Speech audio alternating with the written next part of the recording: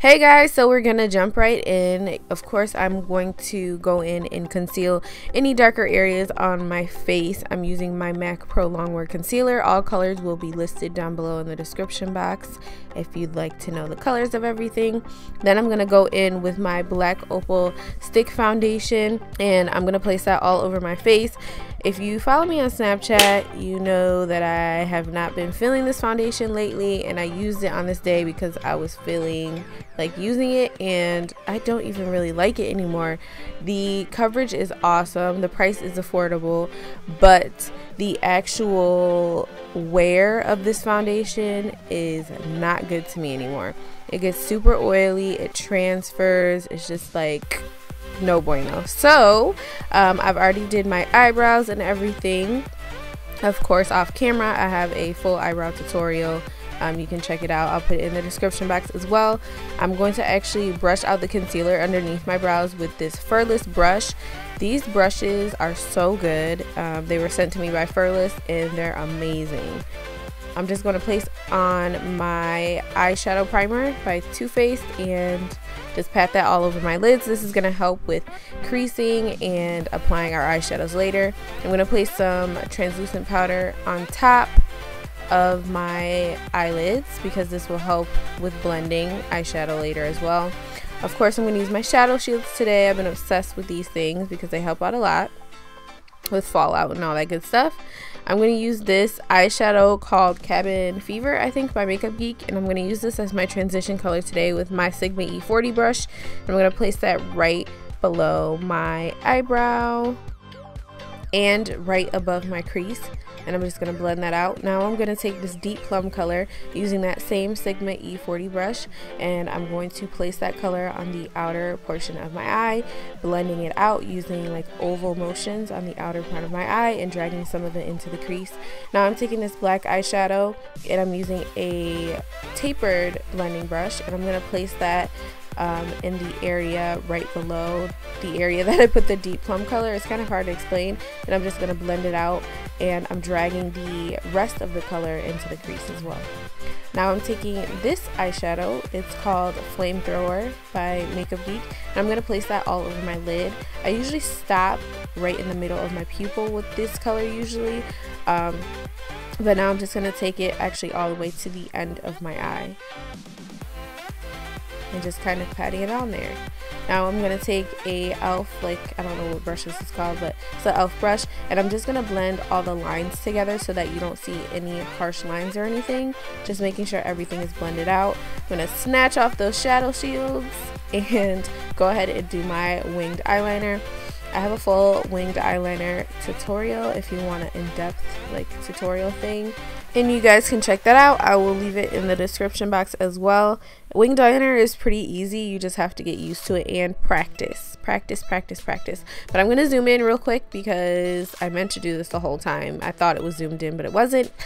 And this is how the eyeshadow looks close up, as well as the wing liner. So now I'm going to go in with my mascara, and I'm going to place that on my eyelashes to prepare for my false lashes. And this just helps everything blend together better. And I'm just going to put some eyeliner in the inner portion of my eye and plop on my lashes. And today, of course, I'm using the Goddess Lashes by xoxo lashes. They're thebomb.com for my eye shape. Now I'm going in with my concealer. I'm going to use the NYX concealer, and I'm going to place that right underneath my eyes, as I always do, with the wand that it comes with. And now I'm going to take this LA Pro concealer, and I'm going to place it on my hand, and then I'm going to take my damp beauty blender, and I'm going to pat that on my hand and then place that underneath my eyes. I know you're wondering, like, why is she doing that? I do this because sometimes the LA Pro concealer can get kind of dry and kind of hard to blend, so I usually put it on my hand to warm up the product first and then apply it underneath my eye. It makes everything look a lot smoother, and it just makes your job a lot easier.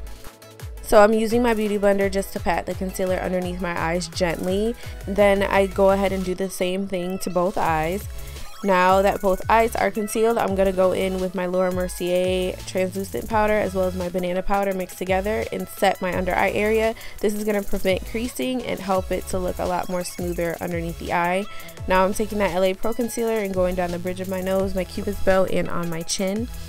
And I'm going to pat that out with that same beauty blender, just blending it out along the way. Now I'm taking some of that translucent powder and putting it on the areas that I just highlighted or concealed. Really highlighted, not really concealed. Now I'm going in with my MSF in the color dark, and I'm going to put this underneath my eye. This helps so that that powder doesn't look so white underneath there, and it helps also with flash photography as well, so that you don't look white like when you have a flash on. So yeah, I just do this everywhere that I actually put concealer. Now I'm gonna take some of that MAC MSF in dark with this awesome furless brush, and I'm gonna pat that powder all over my face. This is gonna help the cream foundation set in a little bit more and help with transferring of the foundation. This brush is bomb.com. Bomb. So now I'm going in with this angled brush and my Bobbi Brown bronzer. I didn't show it, but I use it all the time, and I'm just going to bronze up my face a little bit, going in the hollows of my cheeks and blending it out. And I'm going to take it on my temples as well as on the sides of my forehead, just to make everything look a little bit more bronzy and a little bit more chiseled.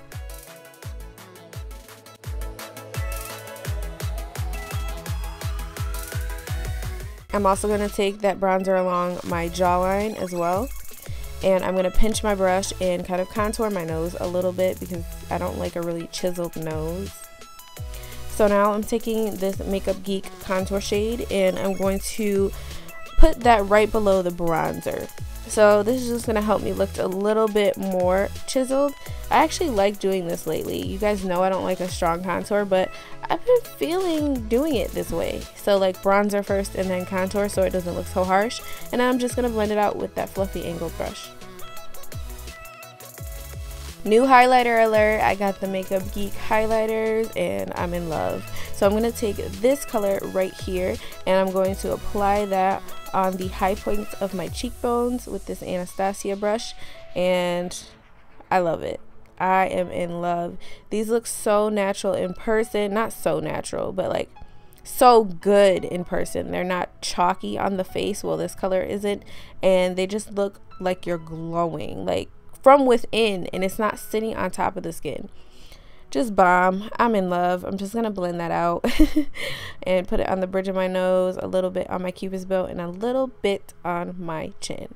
I was in love. I was really impressed, really.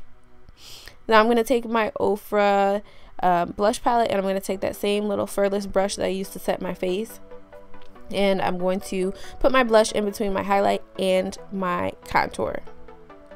Now I'm going in with my waterproof eyeliner, and I'm going to line the bottom parts of my waterline on my eye. This just helps define my eyes a little bit more. A lot of people have been asking me how I do my bottom lashes with mascara, and this is how I do it. I do bend my lash wand like I've said in previous tutorials, and it makes it easier to actually grab onto the bottom lashes. So I just do it like this. Look at the difference it makes in your eyes. So like one has bottom lashes, one doesn't. Well, mascara on your bottom lashes. And then I just go ahead and do the other one. It makes a huge difference. Huge. Your eyes like pop a lot more. So now I'm going to take this rose water and I'm going to set my face. And this just helps take away the cakiness as well as give you a nice dewy finish. Now I'm going to take my lipsticks that I'm using today, Night Moth by MAC, the lip liner. I'm going to place that all around the perimeter of my lips, and I do fill them in as well. And now I'm taking Tootsie by Colored Rain and I'm putting that all over my lips. This color is gorgeous. Gorgeous, gorgeous, gorgeous. And that's really it, guys. I hope you enjoyed this tutorial. Don't forget to thumbs up this video as well as subscribe to our channel. And you guys have a good one. I will see you in the next video.